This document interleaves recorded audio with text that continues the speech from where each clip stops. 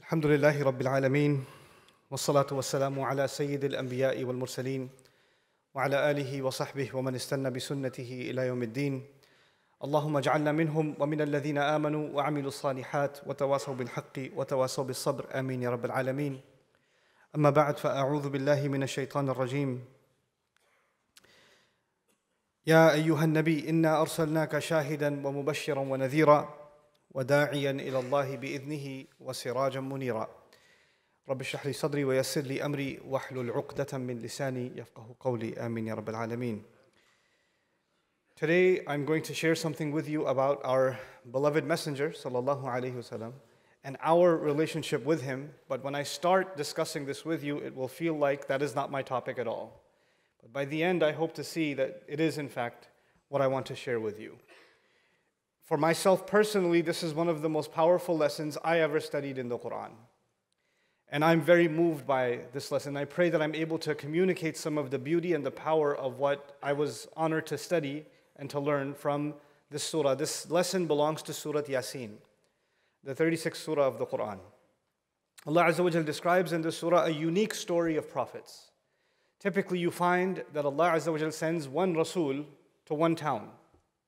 But in this case, Allah Azza wa Jal says, إِذْ أَرْسَلْنَا إِلَيْهِمُ اثْنَيْنِ Allah sent two messengers to them. And the nation rejected both of those messengers. فَعَزَّزْنَا بِثَالِثٍ Then Allah says we reinforced them with a third one. So now this nation is unique to any other nation because three messengers are giving them the message at the same time. And then their response to all three of those messengers is, and by the way, before I go on, you have to appreciate, Musa alayhi salam had to challenge one of the greatest villains mentioned in the Quran, Fir'aun. And he asked for the help of who? Harun. So that's two of them. That's two of them. And when you study the Quran, you find even when there were two of them, Musa alayhi salam did all of the talking. Harun alayhi salam was silent actually. It was all of the job was being done still by Musa alayhi salam. Harun alayhi salam was support. He was there, Ushdud bihi azri wa ashrikhu fi amri. Reinforce my back with him, make him a partner in my mission, but his job became more support than anything else. In the case of these messengers, all three of them are giving da'wah. All of them are delivering the message. And all of them are given the same rejection. إِنَّا تَطَيَّرْنَا بِكُمْ لَإِن لَمْ تَنْتَهُوا لَنَرْجُمَنَّكُمْ If we think all of you are cursed. The people said, all of you are a curse on our nation. And if you don't stop this preaching of yours, we are going to stone you to death. لَنَرْجُمَنَّكُمْ أَوْ لَيَمَسَّنَّكُمْ مِنَّا عَذَابٌ أَلِيمٌ Or we'll find some other painful way of torturing you. You better stop. And so these three of them were rejected. And as that's happening, Allah Azza wa Jal adds a fourth person in this story. Three wasn't enough, now a fourth person. But this fourth person is not a messenger. This is not a messenger. وَجَاءَ رَجُلٌ مِّنْ أَقْصَى الْمَدِينَةِ جَاءَ مِنْ أَقْصَى الْمَدِينَةِ رَجُلٌ يَسْعَى From the other end of the city. Meaning they're in this town, in a neighboring city, somebody heard, a believer heard that there are three messengers here delivering a message and nobody's listening to them. I should go help them. So as a believer, he comes from the other city and he comes and he starts talking to the people. What's incredible about Surah Yasin in this story is that you have three messengers and combined they say one or two things in the Quran. But when this person comes from the other town, basically the rest of the conversation is his speech. His speech is longer, 2-3 times longer than the speech of all of the messengers combined in the Quran. It's incredible. In our capacity, it would be like, you say when somebody more knowledgeable is available, you should be quiet, right? The old Arabic saying is, أَغْنَى الصَّبَاحُ عَنِ الْمِصْبَاحِ When the morning is there, the lamp is unnecessary. Right? So the point they're trying to make is if somebody more knowledgeable is there, you should be quiet. Three messengers are there. Three of them are there. And he feels the need to speak. We would think, three of them are there, I should just listen to them, not talk. In their presence, why should I talk? Allah taught us something. Messengers have their own responsibility. The ummah who believes in them have their own responsibility. The messengers will do their job, the believer will do his job or her job. And they cannot replace each other's job. They cannot say, well, the messenger is already there, so I don't have to do it. No, you still have to do it. And he speaks in the Quran. His speech is recorded longer than all of those messengers. Now, The lesson being taught here, now we come to our messenger, sallallahu alayhi wasallam. The lesson being taught here is that the believer cannot say, well, the messenger came, he already did what had to be done, my responsibility is over. You see? What does Allah do in Surah Yasin after that? Right after this story, Allah describes something, and this is where I need your attention.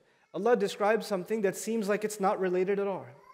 He says, he starts talking about the sun and the moon.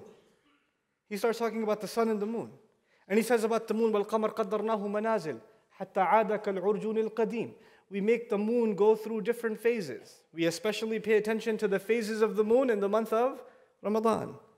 So he says the moon goes through phases. And he talks about the sun. And then he adds one statement.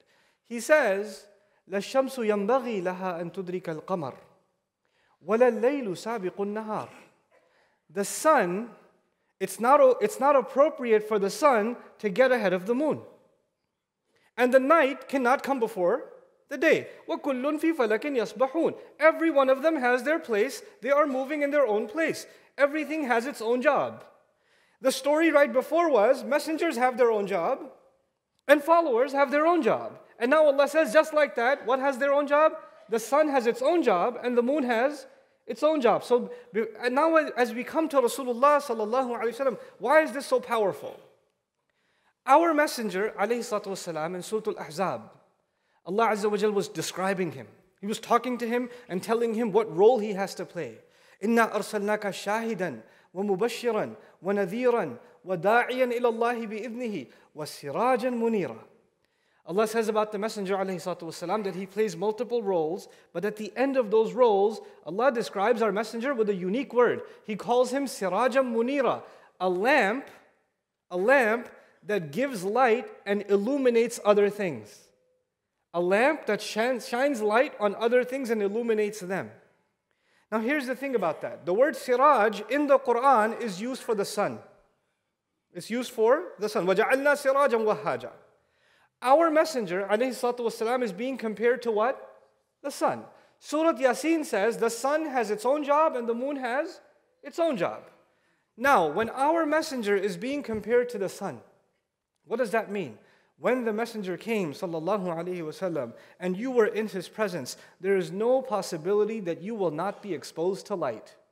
There is no possibility. There is no possibility that darkness will not go away because the sun has arrived. But Allah Azza wa Jall's decree is that the sun will not stay in the sky forever. The sun goes away. And when the sun goes away, whose turn is it? It's the moon's turn. Our messenger, sallallahu alaihi wasallam, is no longer with us. But who's still here? We're still here. And by the way, the sun is in the commanding position and the moon is a follower. Now we even know that scientifically. The moon is simply a follower. Pulled all of these planets and their moons are forced into the gravitational field of the sun.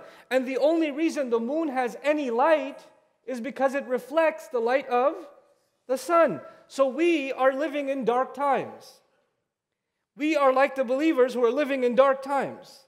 And we are being compared to the moon. And the only light we have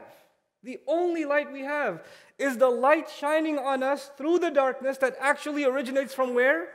From the sun, from Rasulullah sallallahu alaihi wasallam. The iman of every believer is actually a reflection of the original teachings of Rasulullah sallallahu alaihi wasallam, like the sun shines on the moon. And now think about this. Allah Azza wa Jal gave us the sun, and the sun does not go through phases. The sun is perfect every time. But the moon, sometimes it's a full moon and sometimes it's a very weak moon. Just like the believer, we don't stay the same.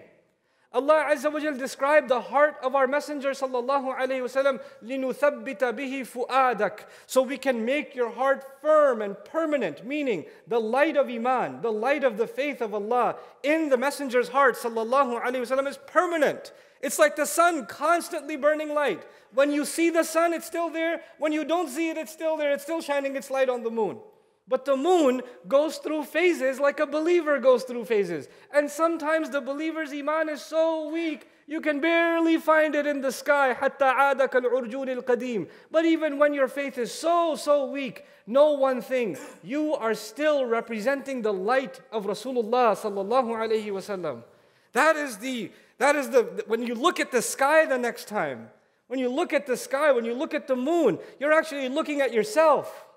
You're looking at yourself. You're reminding yourself that Allah Azza wa Jal chose this ummah to be around in the darkest of times so they can reflect the light of Rasulullah sallallahu alayhi wasallam. وَدَاعِيًا إِلَى اللَّهِ بِإِذْنِهِ وَسِرَاجًا مُنِيرًا. What kind of responsibility does that put on you and me? You know what that does? It helps you understand what Umar bin al-Khattab radiyallahu ta'ala anhu said. He said, famously he said, أَنَا رَسُولُ رَسُولِ اللَّهِ صَلَّى اللَّهُ عَلَيْهِ وَسَلَّمَ. I am the messenger of Allah sallallahu alayhi wasallam. And he taught us something about being a member of this ummah. Every one of us is a representative of our messenger alayhi salatu wasalam. Every one of us. When we are obeying him and when we are disobeying him. When we are acting the way we should and when we are acting not the way we should. When we speak ill of others and when we speak kindly of others. When we control our eyes and when we don't control our eyes. That whether we like it or not, we are supposed to be reflecting the light of Rasulullah sallallahu alaihi wasallam.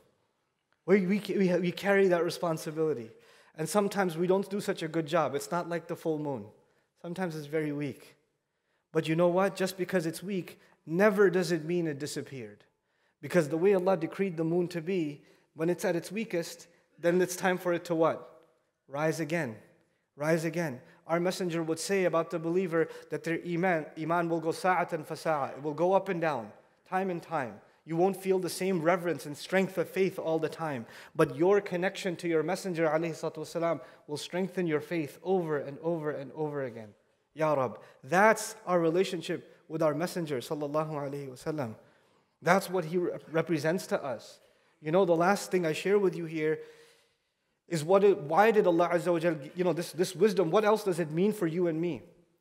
It actually means that Allah Azza wa Jal chose us to carry on the mission of Rasulullah sallallahu alayhi wasallam. And Allah knew that when Rasulullah sallallahu alayhi wasallam is no longer in this world with us, the way he was with the Sahaba, when he's no longer there, it's going to be like the sun disappeared and night came.